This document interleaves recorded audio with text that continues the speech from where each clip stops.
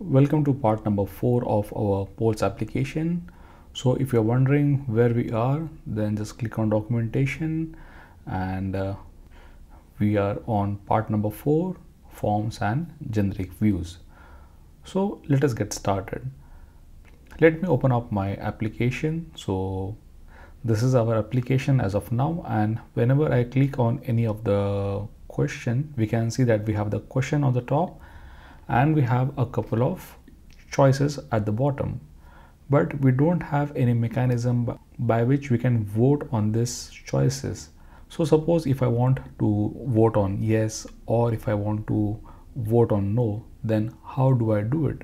In order to do this, we can use a simple form, and that's what they are showing you inside the documentation. So the first thing, as you can see over here, is they are showing how to use a form inside our HTML template.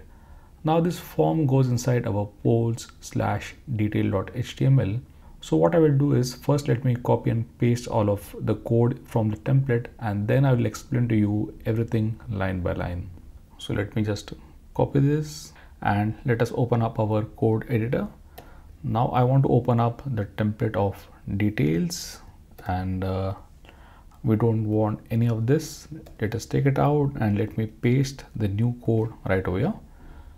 Now let us see what's happening inside this template. So the first thing is, this is a form, and for a form we have normally two methods. So this is for the post method and another is for the get method. We also have put method and so on, but right now let's just concentrate on the method.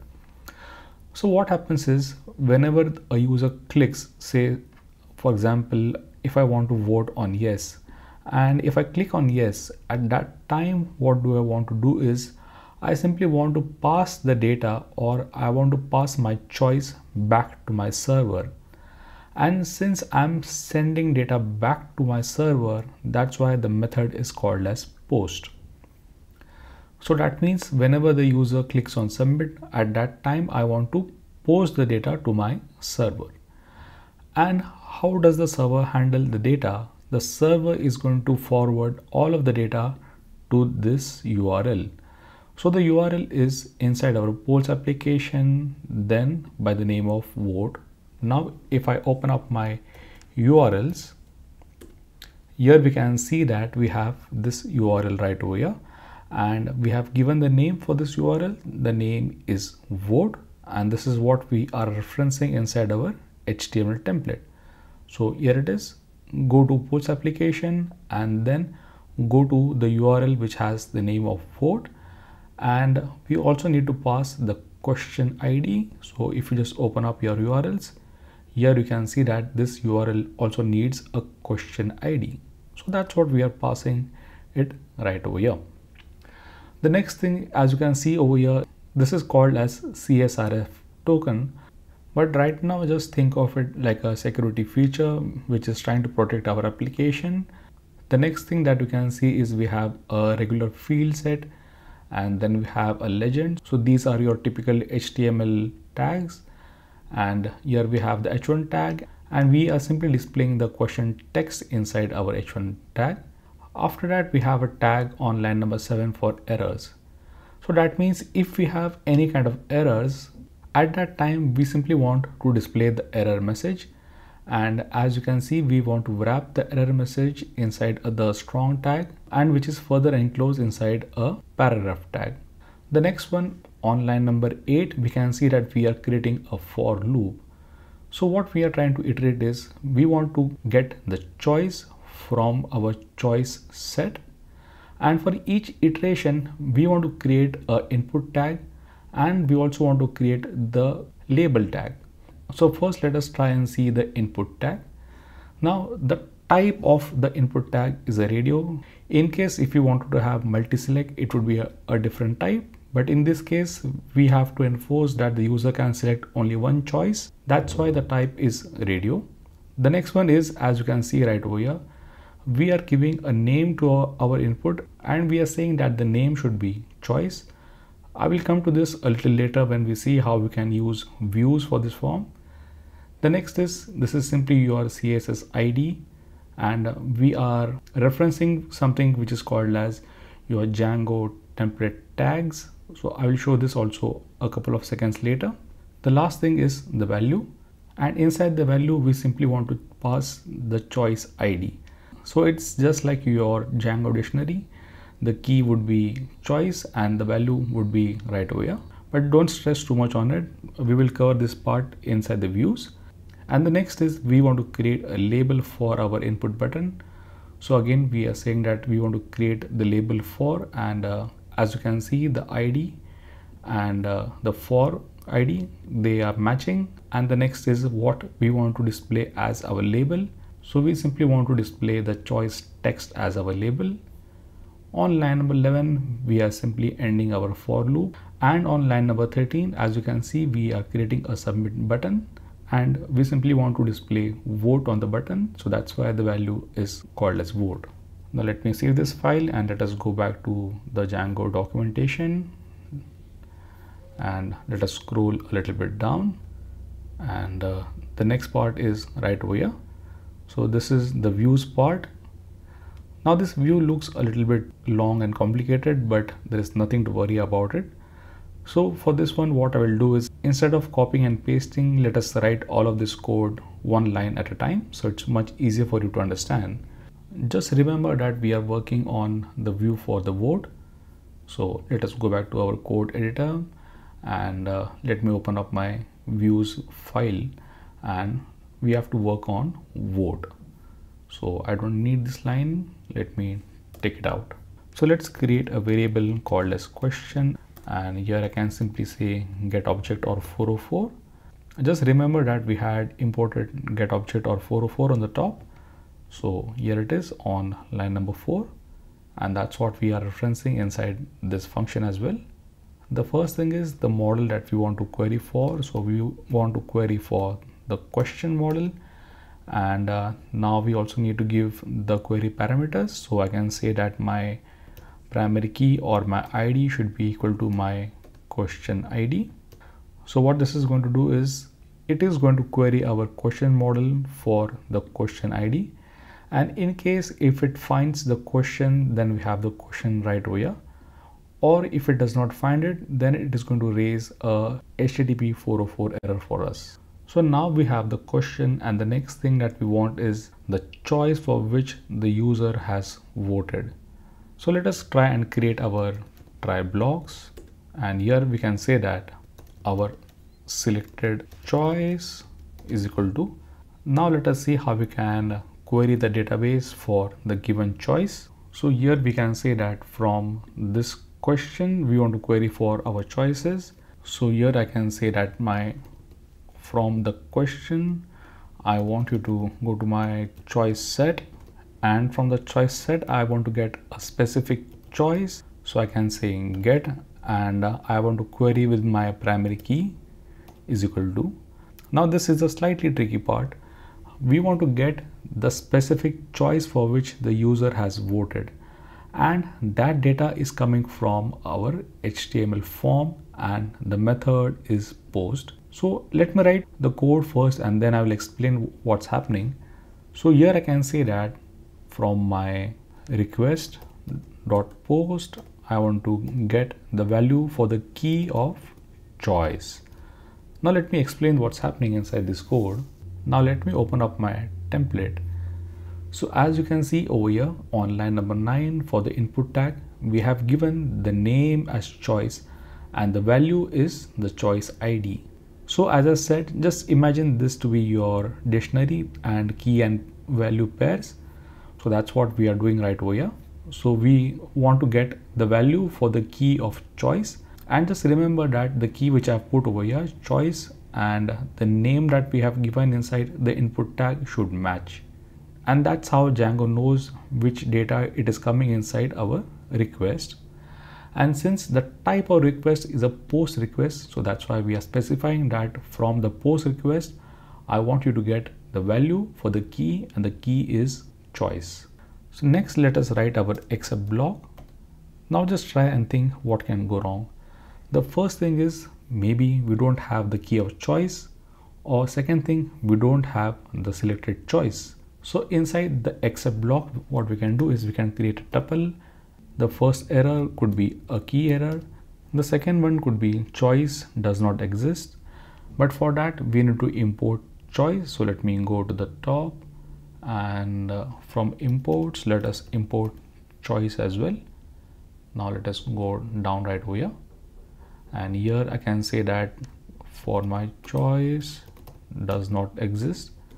So in case we don't have the key of choice, or in case we don't have the selected choice inside our database, so in that scenario we want to render a specific template. The first parameter is our request, and we want to render polls detail.html, and let us create the context data. So the first thing which I want to send back is obviously the question. So here we can create a key and we can say question, and let us pass the data. So remember, this question is coming from our line number 29, which is right over here. And next we can create one more key and value pair. So we can say that for the error message, and let's assign some string to this one. So we can simply say that you didn't select a choice. The next is our else block. So in case we get a choice, what we can do is we can also write the type hints. So this is going to be of the type of choice. Now let us go back to the else block. So in case everything is working fine, we find the selected choice, then we simply need to vote on that choice. And what do we mean by vote? We simply have to increment it by 1. So here we can say that from my selected choice dot votes, I simply want to add 1 to it. And the next thing is we simply want to save this to our database. So we can say that selected choice dot save. Now remember, all of the database queries are lazy, so just changing the value will not save the model inside our database. That's why we have to explicitly call this method of save. Now after we have the vote, what we can do is we can simply redirect the user to the results page.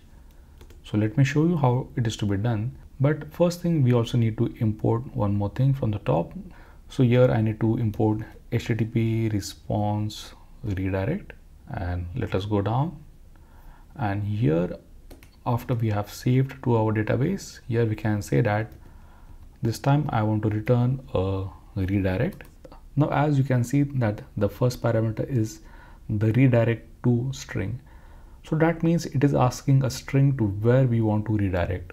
So here we are going to use a small trick. If we go to our URLs, we have one route for the results, which we have named right over here. And as you can see, this URL also takes the question ID. So what we can do is we can tell Django to use a function called as reverse, and Django itself will build the URL for us. So let us see how we can do that. First, let me go to the top. So here let us import. So we can say from Django.urls we want to import reverse, and let us see how we can use this function. So here what we want to do is we want to build a URL dynamically. Now the reason why we want to create a dynamic URL is, for example, in the future, if this path changes, then again we have to update the URL inside the views, and this could be a little bit error prone. But if we generate the URL dynamically, then we don't have to worry. And let us see how to do that. So here we are saying that we want Django to create a URL, and as you can see, the first parameter is the view name.